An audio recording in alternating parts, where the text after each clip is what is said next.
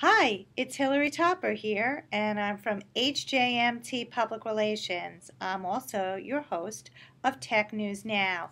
And my guest today is Christoph Mueller, who's with WarmX, and he's here to talk about a new product that he just developed that is wearable underwear. Check it out. So where is the heat coming from?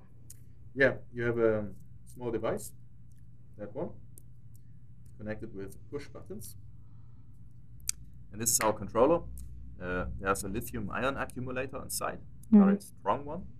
And up here we have more than 100 components. Under them is a microprocessor controller with a lot of software programmed on it. And this device is measuring the resistance all the time, and by that it is able to regulate the power. Because the problem is you have a knitted current circuit. Yeah. Ah. In the area that's getting warm. And the problem is a knitted circuit is not stable. It's flexible. Right. So it'll know when you get too hot, it will regulate? Yeah.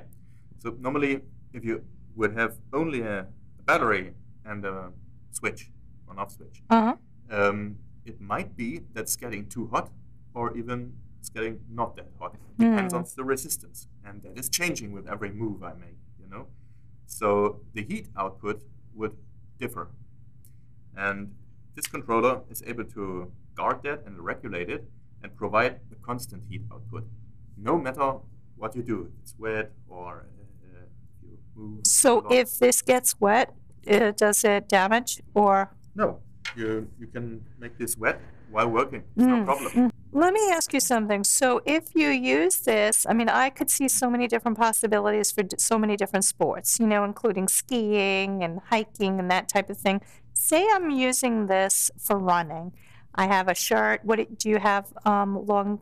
Yeah, we have pants. Pants. Yeah. Okay, so I wear the whole body outfit for running. Running. It's 10 degrees outside. Is it really going to keep me warm? We are only able to warm certain zones. It's not possible to warm up the complete garment. Okay. Basically, it would be possible from our side.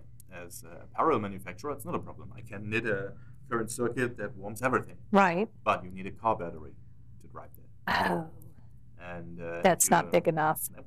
So what are the actual areas in which it heats up? This shirt is called Silver Sun, and this shirt warms up the kidney area. So it's just back here. Yeah, these two. Interesting. Yeah. It's interesting because it's flat, and it feels very nice. It's a very soft fabric. It's not itchy. It's very. That's why we took this silver-coated polyamide fiber for conducting. Interesting. By the way, the arms, it has no function. It's just for design.